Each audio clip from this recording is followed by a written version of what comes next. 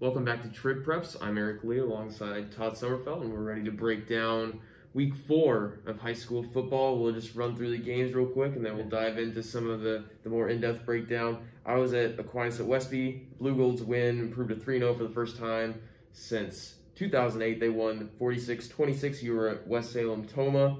Yep. West Salem getting the 28-14 win to snap quite the losing streak. Yes. DeSoto over Hillsboro, 44-0. St. Croix Central beats Onalaska, 31-27. Melrose Mindoro, 28. Independence Gilmanton, 14. Blair Taylor over Pepin Alma, 22-19. Yes. So that is our slate of games tonight. Tell me what you saw out at West Salem. How did they snap the losing streak? How did it come about? They were a little excited too. I imagine. I imagine. To me, I thought they snapped the losing streak in a very impressive manner. I think West Salem went out and played well on both sides of the ball. They got some turnovers. They turned one of them into a touchdown for sure, and they just made the plays when they needed to make the plays. And that's something that hasn't happened. They didn't win a game last season. They also didn't get throttled all season last year. They lost some really close games, and they weren't like a typical 0-9 team. And they came out and played Onalaska tough last week. So, we thought this would be a good game with Toma. They scored the first 14 points, never trailed, kept their composure. Later in the game, in the fourth quarter, Toma got within 21-14, and West Salem responded with a really nice drive. They picked up 3 third downs on it, ended up getting a touchdown, and those are the kinds of things you want to see a team do when they're coming out of this, because that's going to do nothing but build confidence. And going into a game against Aquinas, you need that, and they got the win. They know they won the game. Toma certainly didn't go out and lose this game. I thought Toma played pretty well defensively still. They moved the ball. They just weren't able to finish things off. Their first 2 drives, they got to the West Salem 35, 36. They turned it over on downs. They got intercepted. It just didn't work out for them, and they fell behind, got in a hole. Had a little trouble running the ball tonight. Did okay with it, but not the way they wanted to do. And West Salem got 3 picks out of Justin Gerke, who did have a really nice touchdown pass to Drew Brookman toward the end of the game to get him within a touchdown. I think Gerke, when you watch Gerke play, you see a good quarterback. There's just times where that big play isn't there. Sure. Or, defense is forcing him into something. So I certainly don't think that he's any kind of problem at Toma. They just need to get the running game to be a little more consistent, and I think that'll go along with the way Gerke can throw the ball. He throws a nice ball. It just didn't work out for them tonight. West Salem had a new guy at quarterback tonight too, right? Yes. Brett McConkey, a sophomore. They put him in there, moved Noah LaFleur back to the secondary, play some defense. He did a good job there, and I thought McConkey did a really good job tonight. Not ridiculous big numbers. He passed for 114 yards, rushed for 56. Not bad. Right. Especially for a debut, and didn't make bad mistakes in the game, and was able to put together that last drive. He made some nice throws on that drive. All 3 of those third downs they picked up were passes to Jack Haley, who had a big game.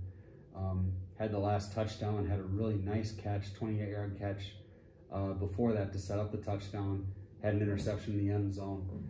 Did a little bit of everything for them. But I was impressed with McConkey, and I think even talking to Coach Yane after the game, making that swap and putting LaFleur in the secondary, he played very well there. I think that may have made him better on both sides of the ball. Yeah, and like you said, that'll be key going into next week against Aquinas. I mean, they're obviously riding high too. It's a big deal for them to be 3-0, especially considering where the program was just a few years ago. But we say that a lot, but it's true. It is, yeah. It was kind of an interesting game at Westby. It was pretty much just kind of one big. It was pretty much a huge snowball in the third quarter. It just really felt almost like 2 different games. The first quarter, the teams were trading punches back and forth.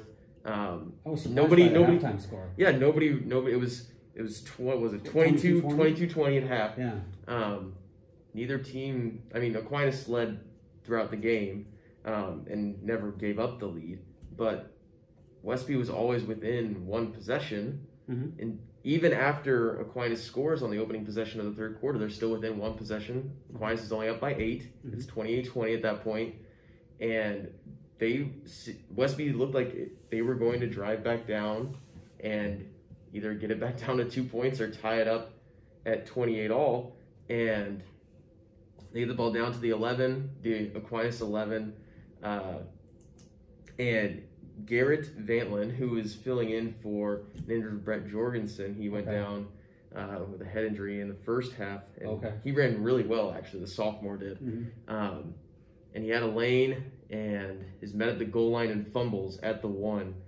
And Aquinas recovers, goes 99 yards, which totally changed. It just Those changed. drives always do. Just changed the feel of the game.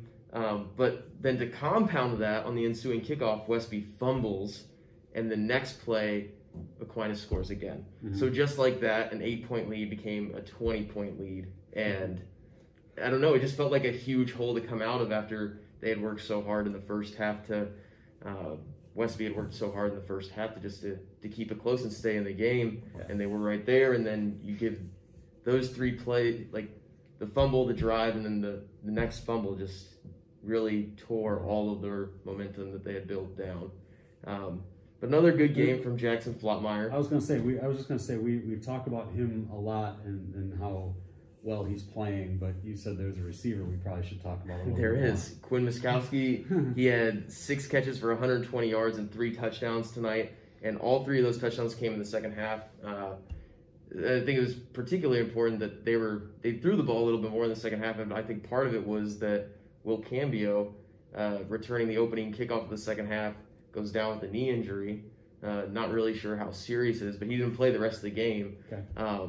So I think they were kind of leaning on Flottmeyer, saying, hey, we're going to put the ball in your hands, and who do you want to go with? And it was Miskowski, and it seems like he can just run by guys. It's not like he's beating anybody on any fancy double moves or really anything like that. I mean, there was one of his touchdown catches was on a wheel route, so I mean, I guess if you consider that to be something, but it's really just him just kind of running by guys. 6 for 120 and 3 touchdowns, and like I said, all 3 in the second half to have 3 touchdowns in one game is impressive enough as a receiver, but 3 in one half is something else. Yeah. So they're not hurting for talent over at Aquinas right now. No, they're certainly not. But yeah, I mean, it should be an interesting matchup, especially with you talk about West Salem's defense playing pretty solid. Yes. Tonight, they're going to make Flottmeyer work for his completions, work for his yards, I think, based on what I saw from them tonight and just knowing what I know about West Salem football. I think it's going to be a really fun game. Yeah. And there's been, in a season like this, there's been some games to look forward to, but this kind of feels like maybe one of the first big games. Yeah. We've had. I don't know. Last week, Onalaska West Salem turned into a really good game, but West Salem hadn't won. This is kind of shaping up to be kind of the first big one we've got. Yeah, it was funny. Aiden Lee after the game came up to me. He was like, "You got to make sure that you're there." Well, I was like, "Yep, don't worry, we'll be at this game. We'll be there." But yeah, I mean, Onalaska too. We talk about them a little bit. They fall on the last second. Yeah, second play there. 12 seconds left. They fell behind. They tried to do some crazy stuff, I think, on the kick return that just didn't work. Led 3 different times in the game. Scored first, then went ahead after St. Croix Central caught them and went ahead with about 3 minutes left in the game, and then gave up that late touchdown there. So interesting game for Onalaska today. DeSoto scored all their points in the first half against Hillsborough, so obviously something's going right down at the pit. Yeah, it'll be interesting now to see them turn around and go to Hillsborough and play again next week in one of these oddball home and homes during a COVID season here. And Blair Taylor, a big win. They scored 14 points in the fourth quarter to win that game. They're down 19-8 early in the fourth. Yeah, and they're 3-0 now too. Yes, so big win for the Wildcats. Absolutely. I think that about wraps it up for us. As always, you can find us at lacrossetribune.com. You can also find us on our YouTube channel. Our channel name is really simple. It's just Lacrosse Tribune. You can search us. You can find us there. These videos will be there. We'll have our game stories up on the website along with the roundup. And we'll be coming again actually next week. Yes, we'll preview our big week 5. Yeah. So thanks for coming tonight, even though it's very late, although it may not be late when you're watching this. Thanks for coming to watch. We'll see you next time.